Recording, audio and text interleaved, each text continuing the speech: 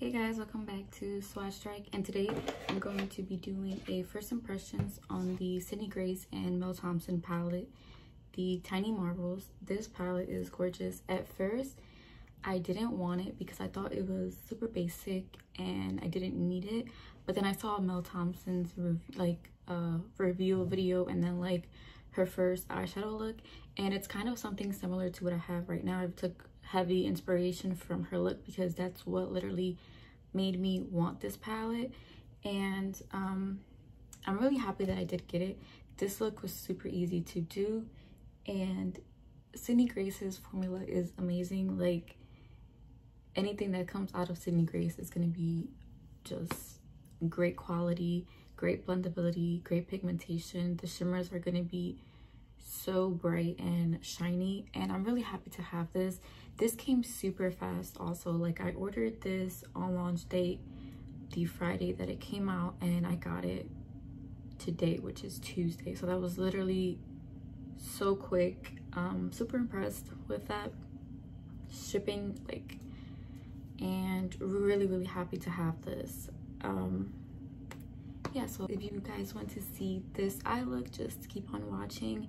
I did change my shirt because I had a yellow shirt and I felt like it was washing out the eyes. Like, the main focus was like my bright yellow shirt, so I did end up switching it to just a white t-shirt later, but the entire tutorial is going to be me with the yellow shirt, sadly. But yeah, so for the transition shade, we're gonna go ahead and use Tree Hopper, and we're just gonna pack this all in the crease.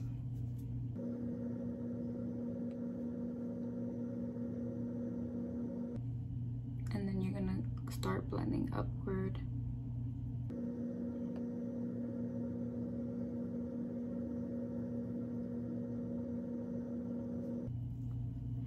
And once that is done, we're gonna go ahead and grab the same color Tree Hopper. We're gonna put that on the bottom just so it can set the concealer and all of that on the under eye.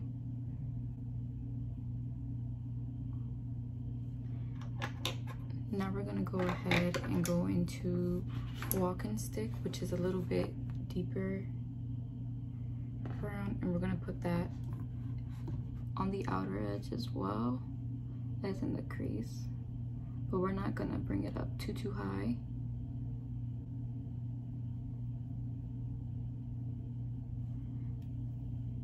And now we're gonna go into Spider, which is the deepest matte in this palette, and we're gonna go ahead and deepen out the outer corner.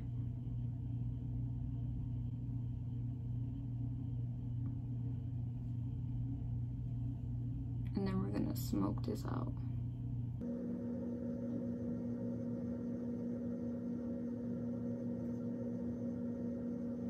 Alright, and now we're gonna go ahead and grab Mantis, which is the green. And this is a nice green. And I'm not using any like concealer to cut the crease or anything. I'm just putting this green on.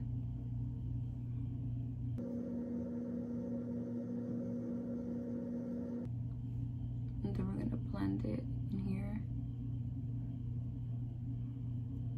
Blend it with Spider.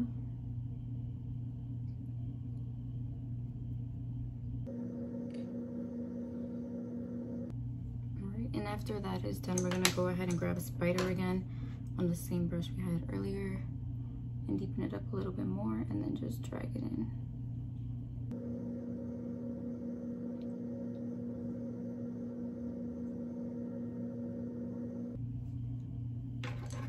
And then we're gonna grab a flat brush so we can grab Web, which is what I have on my brow bone and in my inner corner. So we're just gonna put this in the inner corner. There's no glitter glue, or I'm not wetting my brush. It's just how the shadow works. And we're gonna go ahead and put some up here.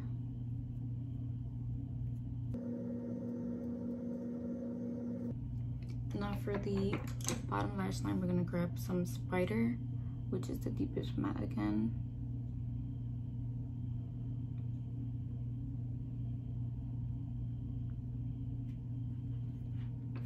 And then we're gonna grab the green, which is Mantis, and put some in the middle.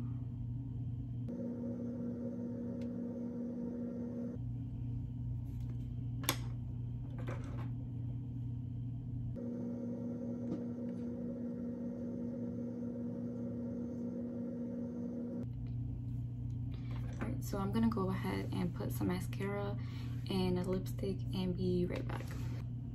Alright, so I am back, and what I think on the palette is that the palette is amazing. I think the mattes blend super nicely. The mattes all feel creamy. I have swatched the palette now. All the mattes feel creamy except Jewel Bee. It feels a little bit dry when you do swatch it, but I don't think that's something big. All the shimmers though are super creamy and so shiny and beautiful. I'll put swatches that I've done on of this palette up here, but super impressed so far with the palette, and I'm so excited to use more of the shades, precisely like the purples in here. Really excited to use the purples. And yeah, I'm going to be using this palette obviously more because this is not a review, but so far so good. Thank you guys for watching, and see you guys next time.